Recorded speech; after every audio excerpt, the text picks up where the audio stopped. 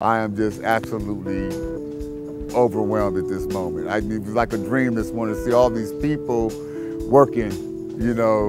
What do you want to do with this? What do you want to do with that? I've been working on my house. I've been living here since I was a kid, and I've been trying to get the house together lately, and it's just been really very overwhelming. I make $10 an hour, okay, and I'm trying to pay a mortgage, and I'm trying to upgrade my house. And if it wasn't for this group coming, leaps and bounds. Took care of the paint, took care of the stucco, kept the rodents from going under the house. Just little things that just aggravate me every time I pull in my driveway. They're all taken care of. This house hasn't looked this good since we moved into it.